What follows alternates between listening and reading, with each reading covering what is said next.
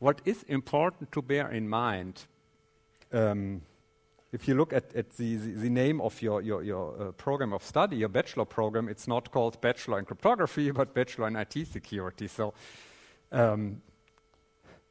it's really a little bit of a question, what is the relationship of crypto and security? Okay, and long story made short is that security is somewhat a much bigger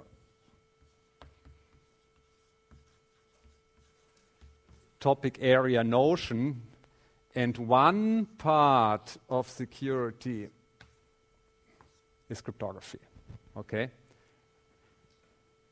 And if you could achieve security only through cryptography, you wouldn't need a bachelor program. You take this 2-semester class and you're done, and you go in industry and become rich and famous and stuff. This is not true. So this is essentially what we're doing here, and of course there's a follow-up course. We do introduction to cryptography, and later on there's a more theoretical crypto course in your program.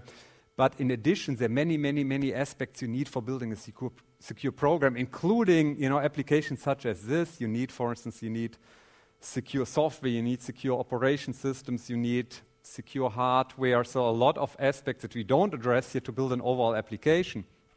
But nevertheless, in order to build something secure, you need more than crypto. But at the same time, it's also true that there's essentially no security, or very few security applications that don't have cryptography on board. Do you understand the relationship? So you do need cryptography as an atomic element in order to build security, but you also need stuff around. But if you only take the stuff around without crypto, you cannot build anything secure.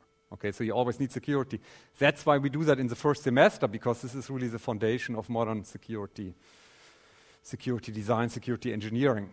Okay, so this was a lengthy introduction and lengthy classification, right? This is number one, is classification. So the next topic is number two. Oh yeah, so if you go back here to our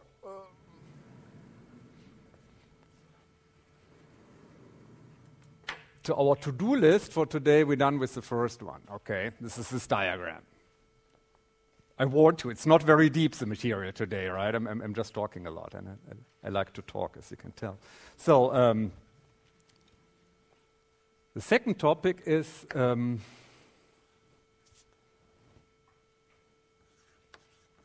setup for symmetric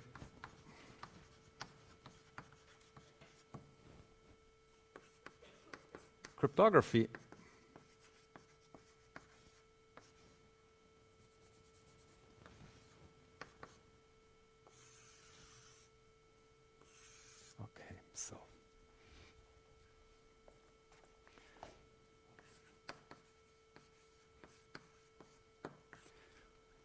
There are many things you can do in cryptography, and we do that much later when we talk about digital signatures. This is somewhere in April or May. We do that more formally. We talk about security services. Right now, we start with something very simple problem.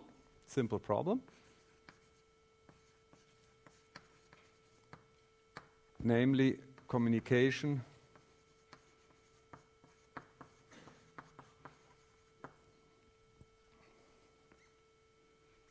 over insecure channel. Okay, so where do we draw that? Okay, so that means we have two parties, and party number A is called Alice. You got it? Party A, Alice, right? Yeah. And party B is called Bob. Okay, so two parties want to communicate with each other. Communication could mean email exchange, right? This is close to real life, right? We all send an email in our lives, right? So the problem is we are not really sure what's happening in between. So we have a channel in here, and channels nowadays tend to be open channels, which means insecure channels. Okay. So,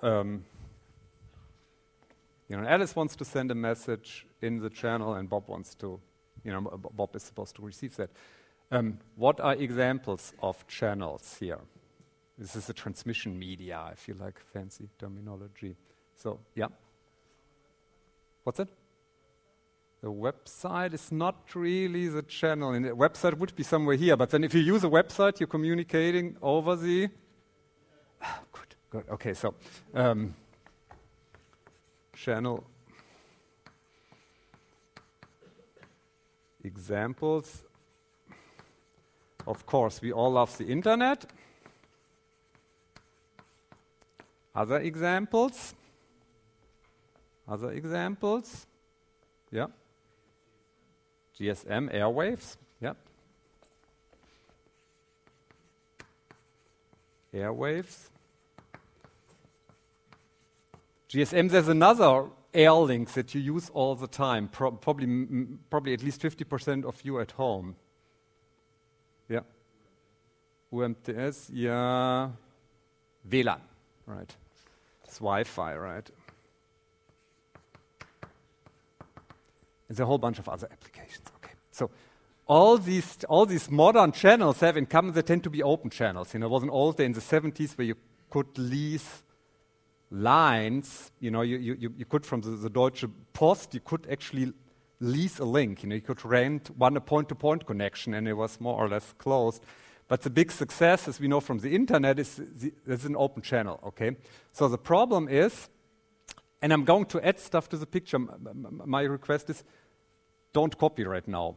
Aufhören mitzuschreiben for 5 minutes, okay?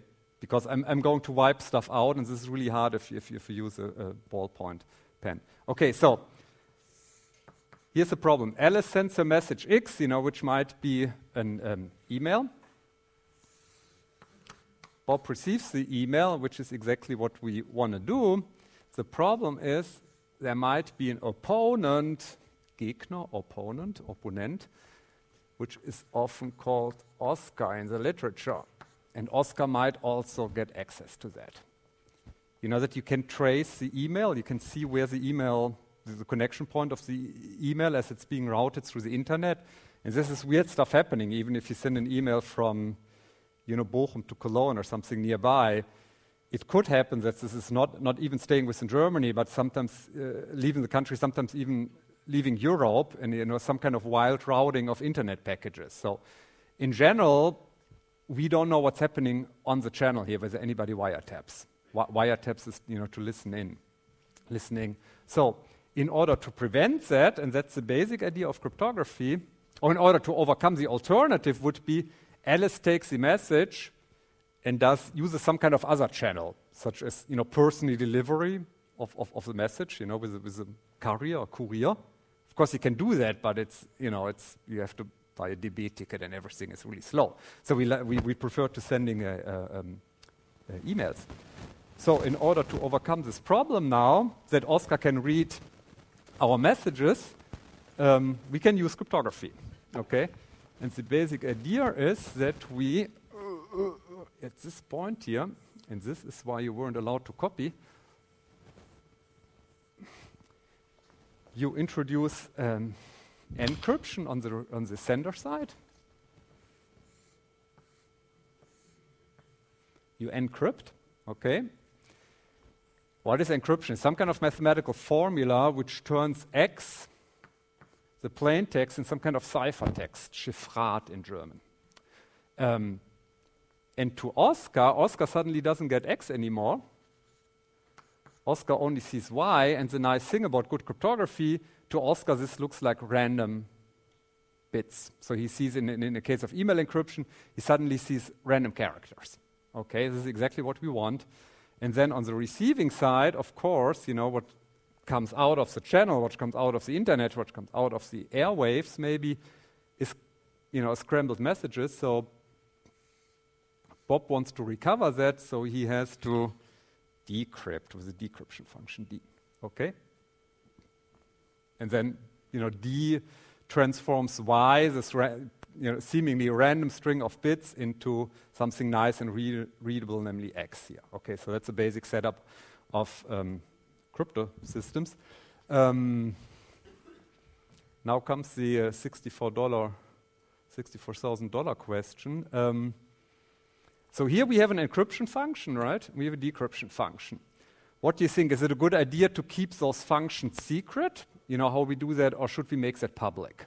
What is your gut feeling? Any? Yeah? See? Yeah. So he's saying we should keep that open. So we should tell everybody how we encrypt and how we decrypt. Who has a different opinion? Who thinks that's a stupid idea? Yep.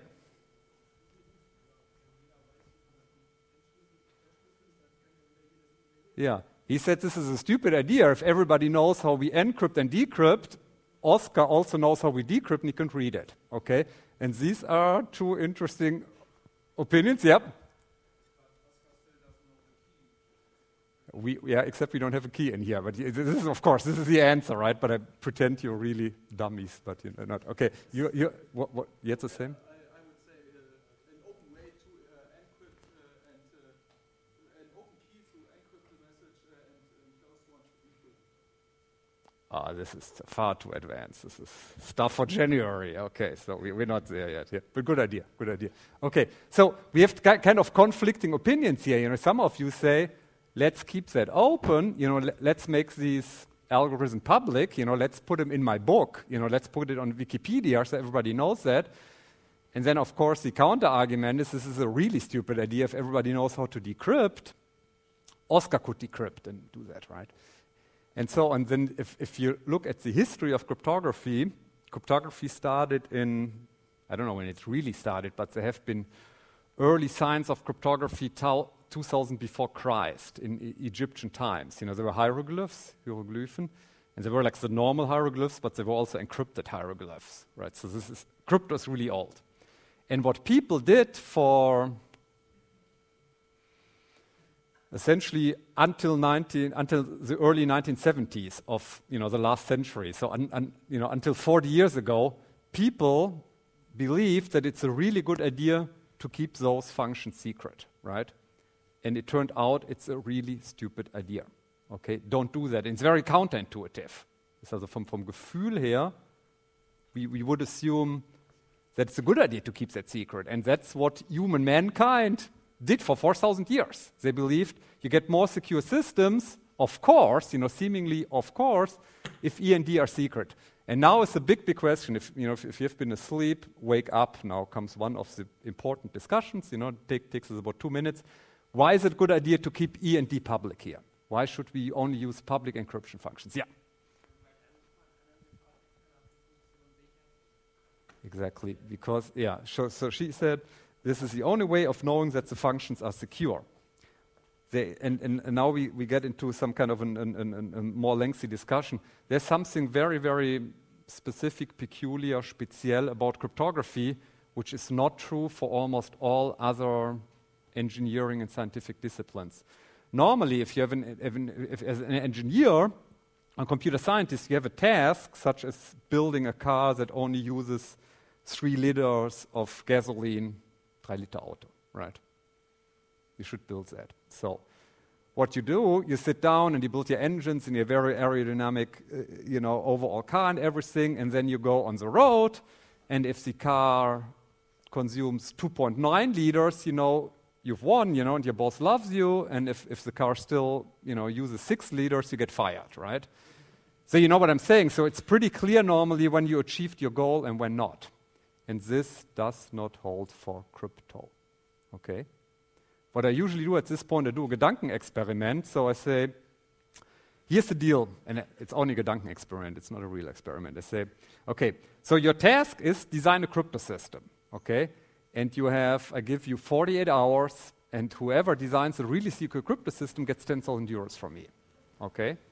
Saturday, 1 o'clock, okay? So what will happen, 150 people will, run to and then you don't have internet access, so you have to come up with it by yourself, okay? Just paper and pencil. So I can tell you on Saturday I will have, 150 people knocking on my door, each has really nice Kästchenpapier, right? And they explain all this really great unbreakable crypto system, okay?